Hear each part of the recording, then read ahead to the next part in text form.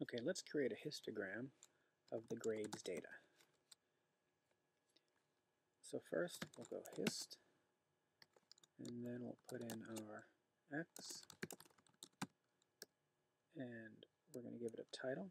So the main equals histogram of final grades. Let's see what that looks like. Okay, so that looks fine. This is a count. There's one grade in the 20 to 40 range. There it is, etc. Now if I want to make it not a frequency but a density, I can do freq equals false.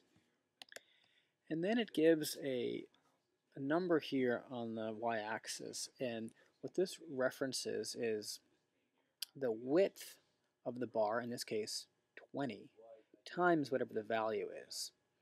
And if you do that for all of these, then it adds up to 1.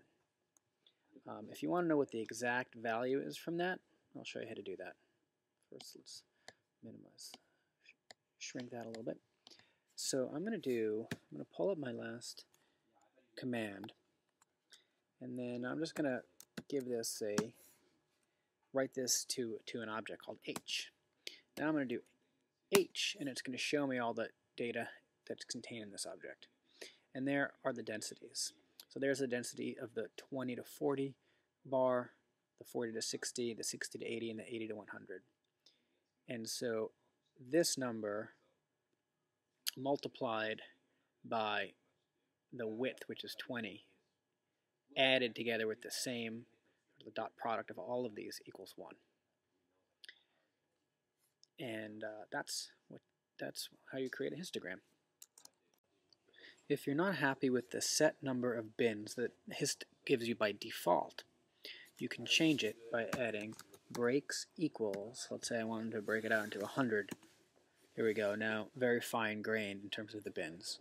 Not quite as useful. There we go. So you can play with breaks to figure out how many bins you want to break it into. Sometimes histograms don't give you the X scale that you want. For example, here's my grades data set. And now I'm going to just do the default histogram plot.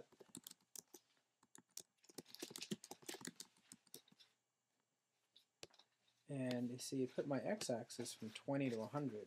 But if I really want the x-axis from 0 to 100, then I need to do x lim equals c 0, 100. Now it's changed it.